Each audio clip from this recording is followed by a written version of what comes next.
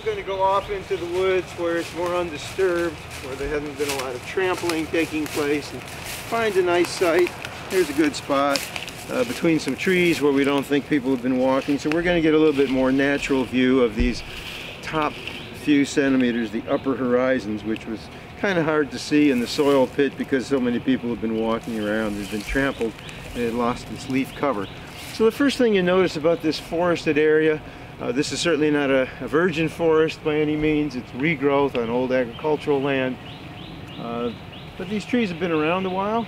The biggest of them were actually blown over in a tornado about 20 years ago. But they've certainly been around for close to a century, and so we're getting back to a more natural condition as you'd find it under a forest. And you can see that you don't see any soil. Nature very rarely wants you to see the soil. This is what protects the soil, is that it has this cushion of leaves which absorbs the impact of raindrops, and so the erosion rate on a site like this is very close to zero, certainly in human lifetimes. So we're going to examine this. I'm going to move a few of the bigger chunks away. There's some controversy as to whether you consider that part of the soil or not. It's part of the litter or the O horizon. I guess anything lying on the ground is part of the O horizon. So I'm going to just dig a shallow hole here so that we can look at these layers, kind of cut through it. And we can learn not only about the soil, but we'll learn about what makes a forest ecosystem tick. A lot of that is wrapped up in the soil. Okay, so here's kind of a little mini profile of the upper part of the soil. You kind of recognize these colors. It's what we saw in the pit.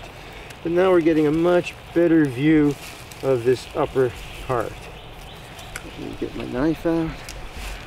So we have this loose leaf litter, which is a soil horizon. That's one of the O horizons.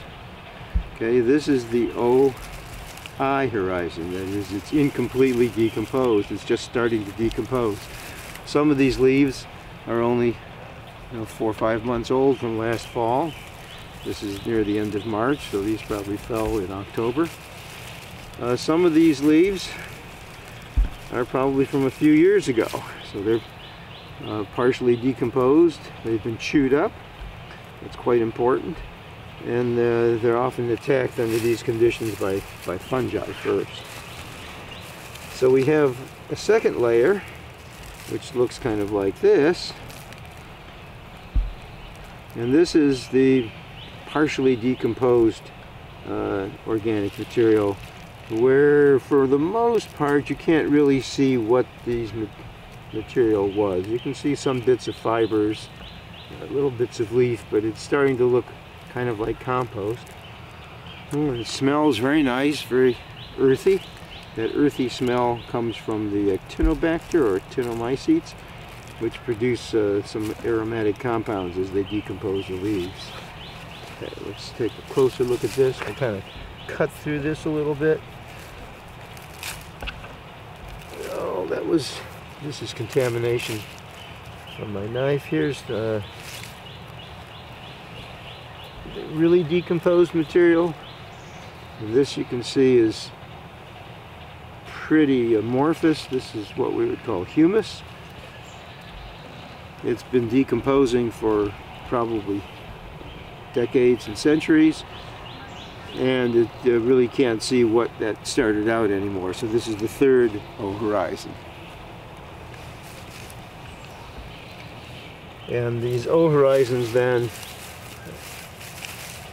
are probably a few centimeters of leaves, about a centimeter of the partially decomposed material, and maybe a centimeter or two of the highly decomposed material before we get into the A horizon. So the A horizon is this dark material that's high in organic matter, but this is mostly sand, silt, and clay with 5 or 10% organic matter at the most. Whereas the black horizon above it is probably 70 or 80% organic matter with just a few sand grains in it. think you can see the difference in color quite dramatically there. This is mineral, enriched in organic matter. This is almost all organic matter. So this is a very important part of a forested ecosystem and the natural condition of this soil that you wouldn't find under most agricultural conditions, but you might begin to find even in city lawns, where the grass will start to create this. Now, if we start to pick this apart, we've got a fairly large tree over here. I'm not sure what it is. This is a beech, so there's some beeches here, some maples, a few oaks.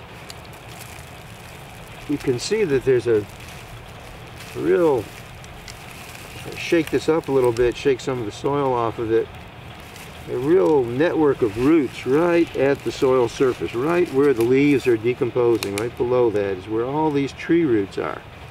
And this is really where the biology in this forest system is taking place. Most of the nutrients are being cycled right here in these feeder roots. Now the tree roots go deep to get water and to anchor the tree, but most of the nutrients they're getting are coming right here, except maybe the calcium might be coming from deeper down. These roots are often infected with fungi, so this is a very fungal kind of environment. A little bit later, when it warms up, we'll probably see mushrooms coming up, which are the fruiting body of the fungi. There, don't see any today. But the tree roots are usually not, especially these species, they're usually not living by themselves in the soil, but they're living in symbiosis with these fungi, which we can't see. They're microscopic and tend to break off, but they're a great expansion of the tree roots. And they're actually, in recent years, we've learned that they not only expand an individual tree's roots, but they connect one tree to another, so that the chemical signals trees can talk to each other through the signals going through this hyphal networks, through these fine networks of roots. And the trees can also talk to the organisms in the soil by emitting chemicals. Here you can see the mineral layer that's really quite dark because it's enriched in organic matter. And this top part of the soil may have as much carbon in it, and that's very important these days, as all the trees on this site.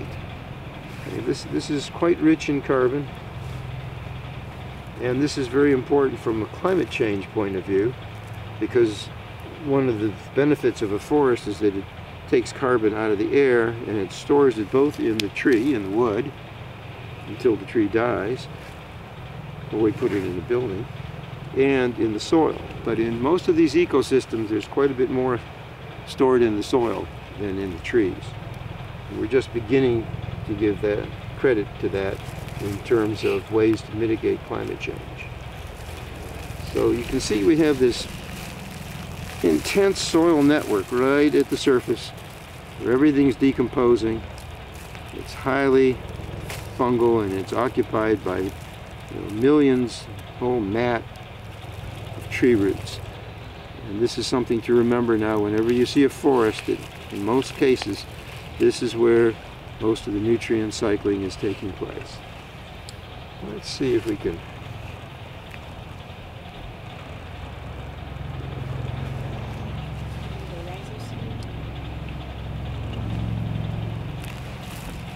well, yeah, one concept that we'll learn about a little later is the concept of the soil that's very close to the roots.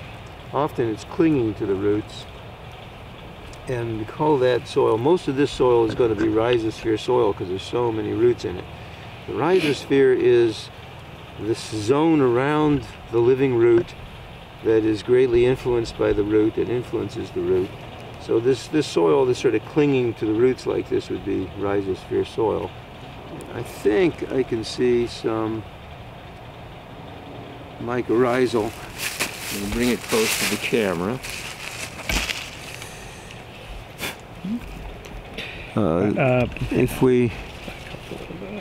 If you can see where these fine roots against my hand are very kind of stubby and Y-shaped, I think that those are some ectomycorrhizal bodies.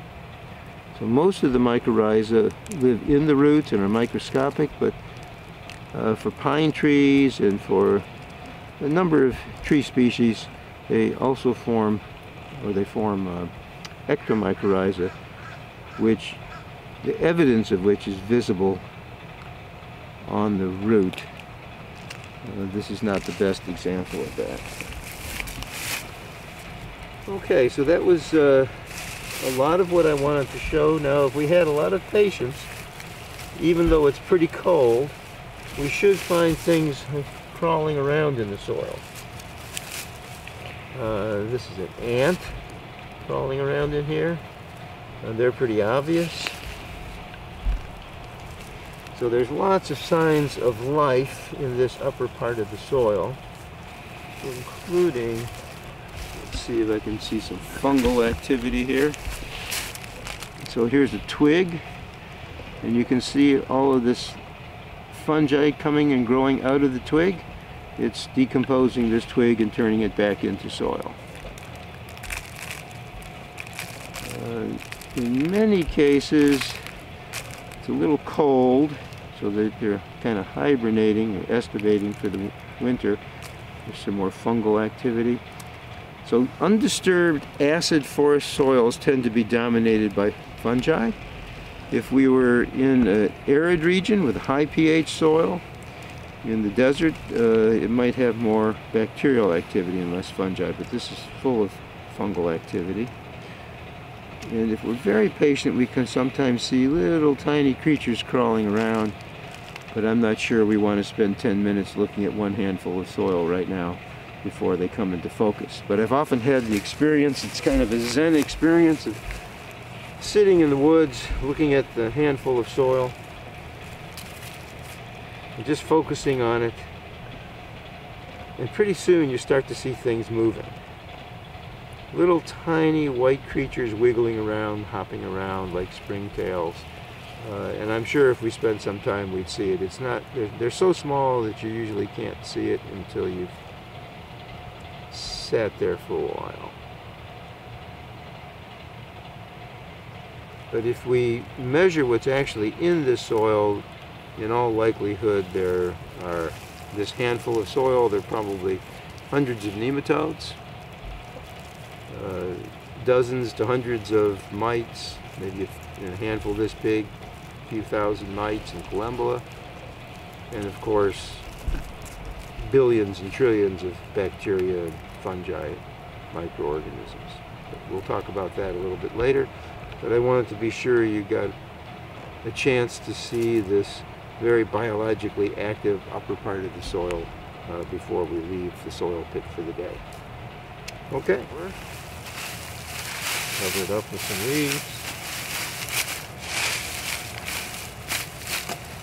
Let nature take its course.